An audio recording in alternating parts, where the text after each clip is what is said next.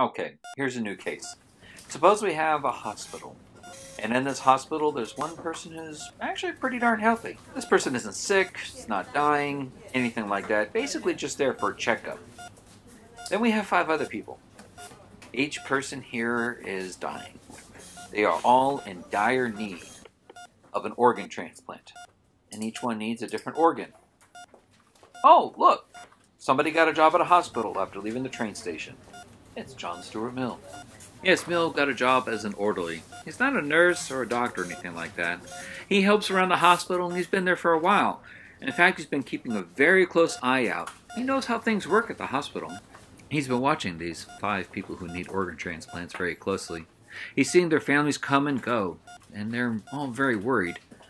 In fact, he's come to find out that if these people do not receive an organ transplant soon, as in the next day or so, they are all going to die.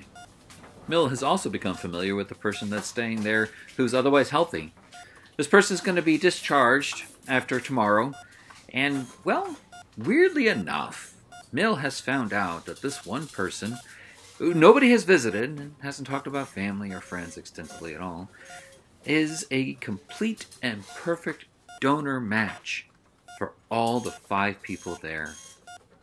Becoming familiar with the donation system there at the hospital and the medical community, Mill has found out that if something were to happen to this person, say this evening, then this person's organs would go to each of the 5 people waiting in the hospital. Since Mill has been there for a while and he knows what he's doing, he knows, while he's not a physician, he's not a nurse, he knows how things work as far as the equipment's concerned.